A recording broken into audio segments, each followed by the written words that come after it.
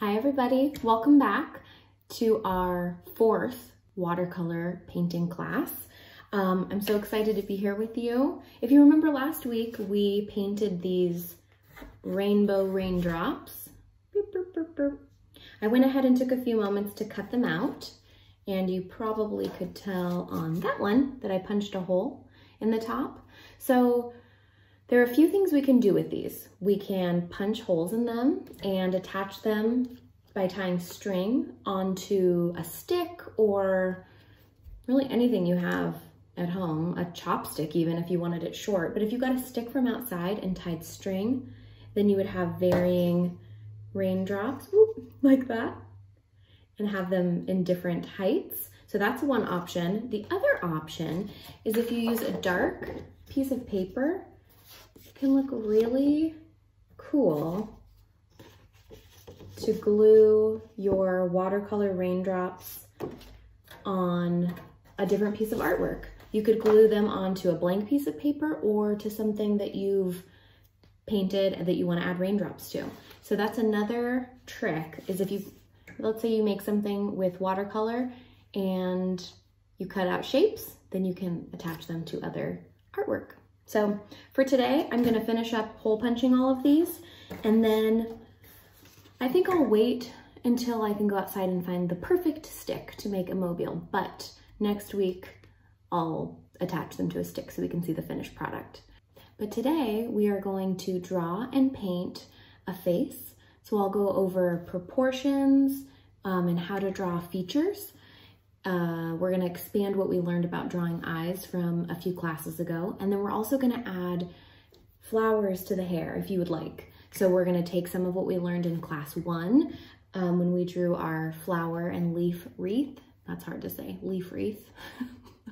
And we're gonna add that to our artwork today. And then we'll finish it off next week for our final class. All right, let's get started. First, I wanna show the various options you have with your raindrops. You can do all kinds of cool things. You can even keep them like this and just play with them as almost like puzzle pieces. How cool. Okay, I just wanted to show that, and you can make a bunch of small ones to gather around. All right, moving on to our face. Okay. So the first thing you want to do is look at a blank piece of paper and decide about how big you want the face to be, and make sure you leave enough room for the hair. So I know I want my face to be about that big. And I typically start with the eyes. So just like we did in our large eye drawing, I start with kind of a round top, almost an almond shape. And then I don't connect the lines on the bottom, and you'll see why when we get to the eyelashes. And then I want to make a little dot to see about how far apart I want the eyes to be. The cool thing about drawing faces is if you tweak any of the features, it will look like a totally different person. The eyes can be closer together, further apart. The nose can be large, small, round, whatever. Everyone has different features, and that's what's so fun about it. I can already tell that I've made this eye quite a bit larger than the other eye, so I'm gonna try that again. There we go, that's a little closer. The other cool thing about people is our faces are not perfectly symmetrical. So if one eye's a little bit bigger, one eye's a little bit smaller, it's totally fine. Okay.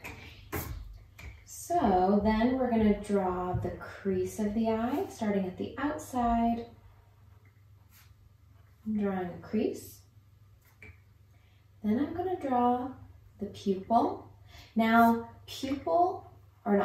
iris. The iris and the pupil are very important for the expression of the face. If you draw a circle in the center of the eye, the face will look really surprised and wide-eyed. What I've done is I've almost drawn a full circle, but I've stopped. You can see that the lid is covering part of the iris, and that gives more of a relaxed look.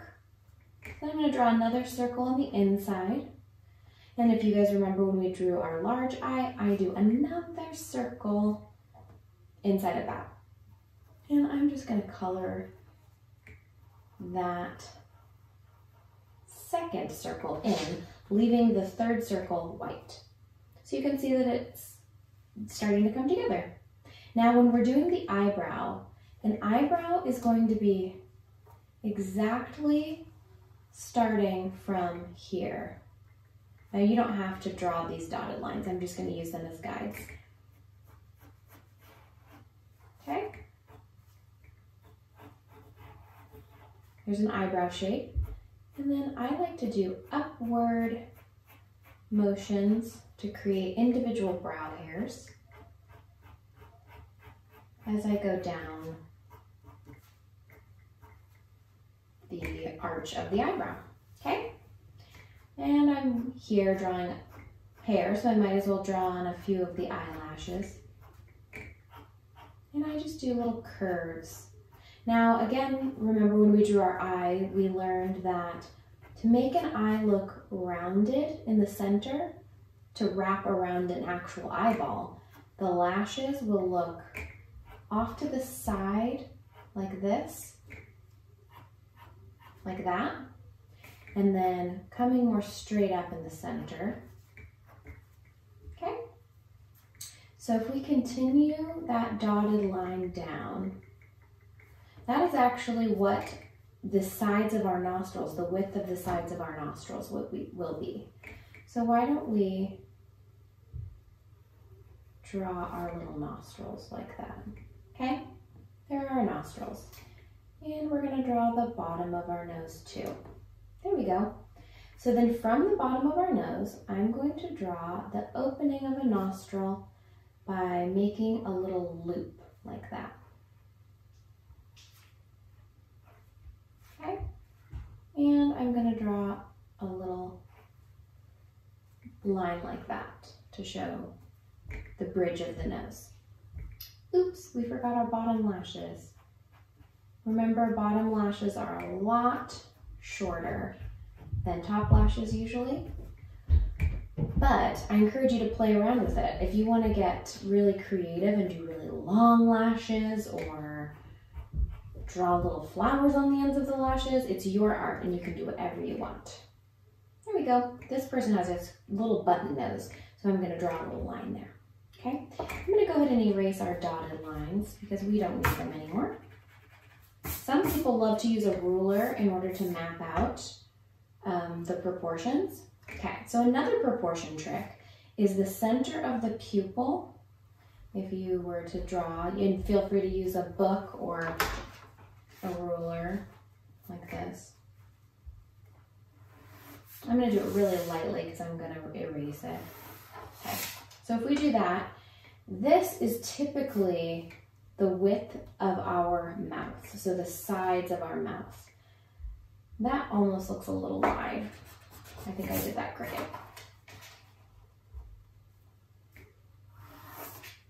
They might be crooked. That's okay. So I'm going to draw, this is the Cupid's bow.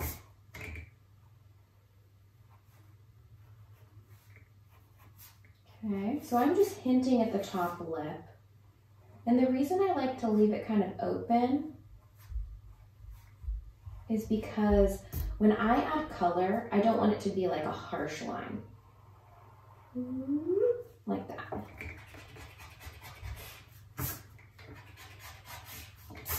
Okay, and then I also like to do a little dot right there because it kind of looks a little more three-dimensional.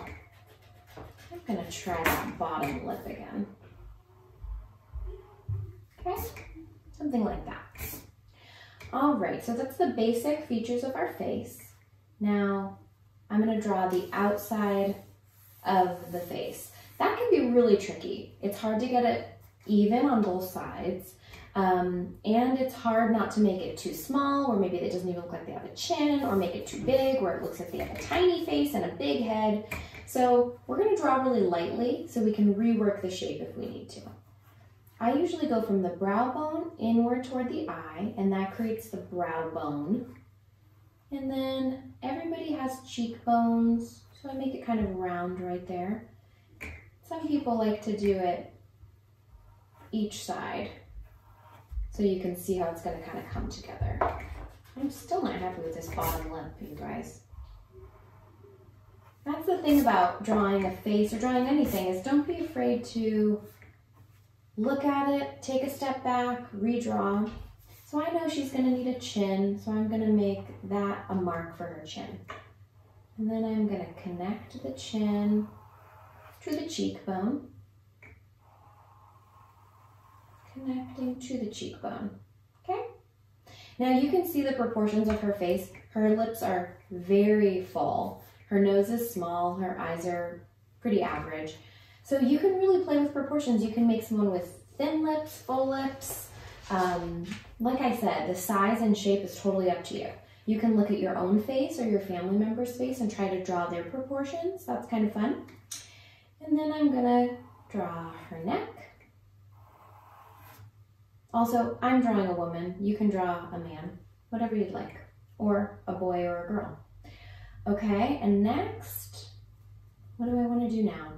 Now I think we should start adding the flowers to the hair. So some of the flowers that we drew on our wreath, let's see if I can grab that.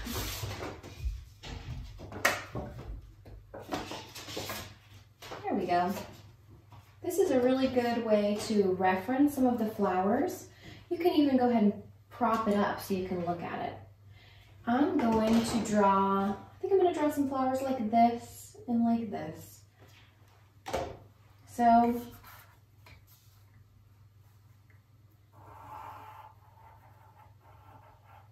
remember how petals can be really wobbly, and that's totally fine because nature is wobbly. Okay. And a leaf and another leaf. If you notice, I'm just kind of filling it in, however. Okay, and I'm going to leave this one nice and open right there so I can draw the back of a flower. And in the middle of this one, I'm going to put a little round circle.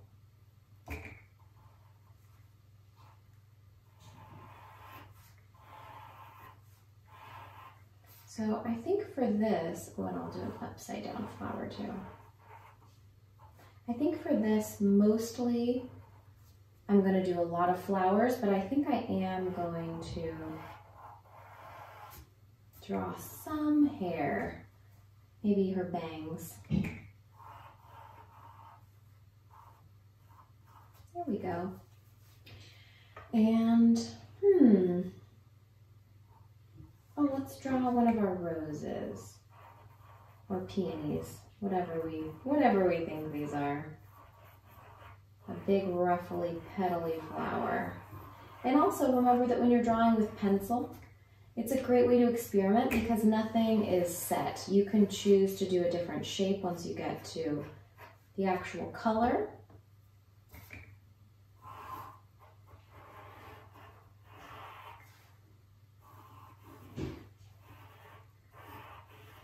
Okay, and I always like to add more leaves because they just fill it in, okay? I'm gonna take just a wavy hair line and then like this. Okay, I think for now I'm gonna stop there because I wanna have time to get to our color and we can fill in as we go. Okay, so as always, we are using a medium brush and a small brush. I think I've said this before, this is my workhorse. I love this brush because it's rounded at the top, but some people prefer to use square. You just want to make sure that you have something that's large enough for you to move color around. So for this particular piece, I'm going to put a lot of color into the flowers, a little color on the lips and cheeks and eyes, but I'm going to leave the skin tone totally blank. You don't have to do that. You can fill it in however you want. Okay, So let's start with some color. How about orange?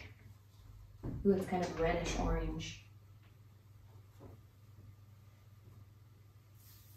And I'm just getting the base color down. And also remember, once this is totally dry, you can add layers as well. I'm gonna do orange on that one as well. And now I'm moving to yellow. And I'm just gonna fill it in. I could tell that my brush was a little bit dirty, or maybe my water cup was dirty because that yellow looks dark, but I kind of like it. And how about some purple? Purple right here. And while I have purple, I'm gonna just, actually, I'm gonna go ahead and move to my smaller brush so I can have a little more control. And I'm going to do some little tiny flowers. And they don't need to be lined. They're just little purple splashes of color. And then I'm gonna take a little bit of green and I'm gonna do a dot at the end, and that will bleed into the purple. But I think it's gonna be a cool effect because it'll sort of mesh together, and I think that will be really pretty. Okay, back to my bigger brush. So I'm rinsing between colors and drying it, dabbing off the color on my paper towel. And what color do we want this one to be? I kind of want it to be yellow as well. So I'm going to do the front of the flower yellow, and I'm going to wait to paint that back portion because I don't want it to bleed into the front. I want to use some pink.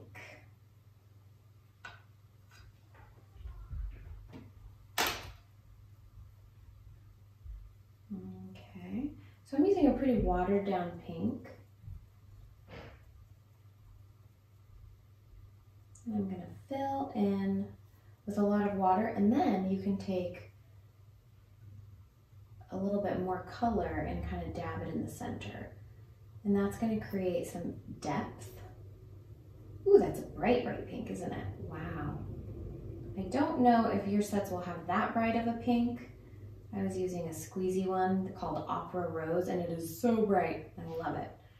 So let's see. Okay, I'm gonna take a watered down pink as well, and I'm gonna do little circles of blush. Now, most people do not wear blush like this, but I think it looks really cute in a painting. And if you notice that it's just a little bit too much, like I think that's a bit bright, I'm gonna dab it in the center, and it has a really cool effect. Just a light circle of pink. There we go.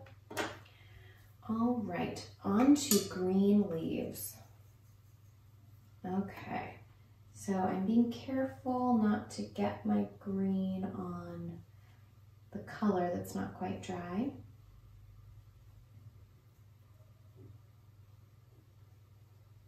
Oh, I missed one of those flowers. I didn't see her there. All right. Do a wash of that green. Then I'm going to take a little bit of blue. I still have some blue there.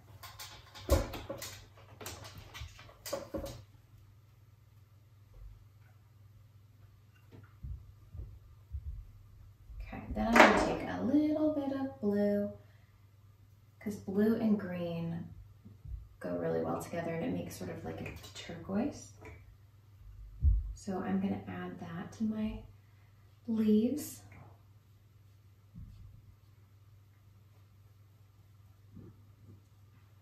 Like that. And now I'm just going to draw a line like that, and then you just draw little, or paint little leaves coming off of it, and that'll dry like that and it'll look really pretty.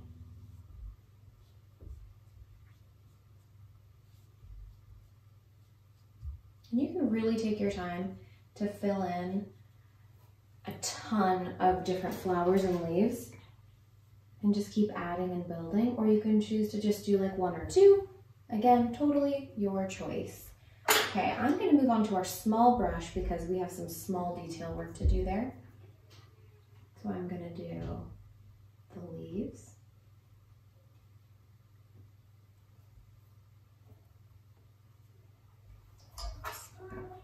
A little bit too much on that one, so I'm actually gonna dab that. Remember that trick? If it gets a little too wet, you can just dab it and do it again. I just had a bit too much water on my brush. There we go. Okay, and I think this is dry enough-ish to paint that back part of the flower, and that back part of the flower I'm going to make orange. And it ends up looking like this dark shadowy portion of the flower.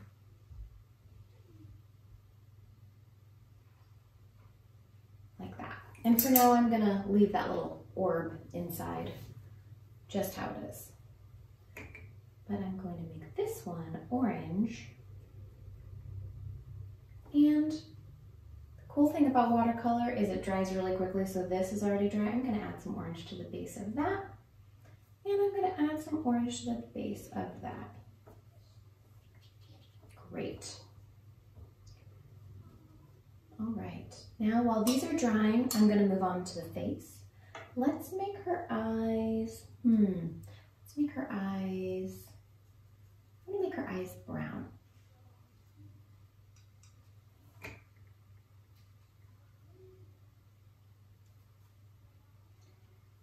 There we go. I'm going to add a little bit of yellow because sometimes people have a little bit of goldish yellow in their eyes. If you look closely to your eyes, they have probably several colors. Maybe blue and green, or grayish blue, or brown and gold. And it doesn't really matter if we cover up the dark black pupil because it is going to be black anyway. And I'm going to paint her eyebrows kind of brown as well. I'm just doing a watered down version. There we go. Okay, moving on to our larger brush. I'm actually going to take a really watered down green and I'm going to fill in some of her hair. Then she'll look like she's part of the plant. All these plants in her hair.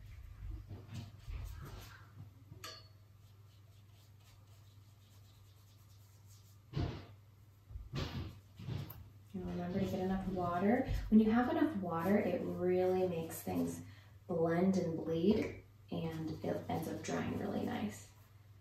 Great. Now that I'm looking at it, maybe she should have a little color. I'm going to take a little bit of brown. And I'm going to paint like her shadows. Okay.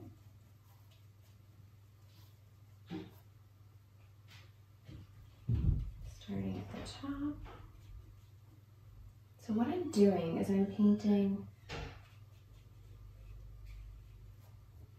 just the shadows, and that creates sort of that dimension, so it looks like her nose is still popping forward.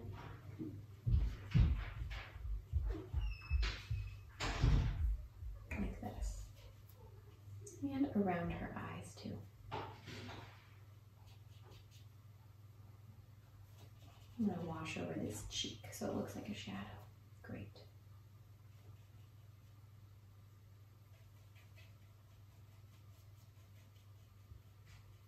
There we go. Mixing a little tiny bit of orange and red, or orange and pink into the brown makes it look more like skin too. But I'm trying to use more of the color that you guys might have in your palette, so it might not look like real skin tone of anyone, but it's a little pinky. Here we go. We'll stop there. I'm going to add a little more orange to her lips. Great. Okay, so now we're going to just fill in this little one with pink. There we go. All right, great. So that's a great stopping point. You can keep adding little flowers right here. We're gonna wait for this to totally dry and then we're gonna line it like we did our wreath. All right, well that's it for today. Thank you so much for coming and painting with me. I'm really excited for next week's class where we finish this. We'll add a few more layers and then we'll line it. Yeah, I hope you guys are creating fun things. See you next week. Bye.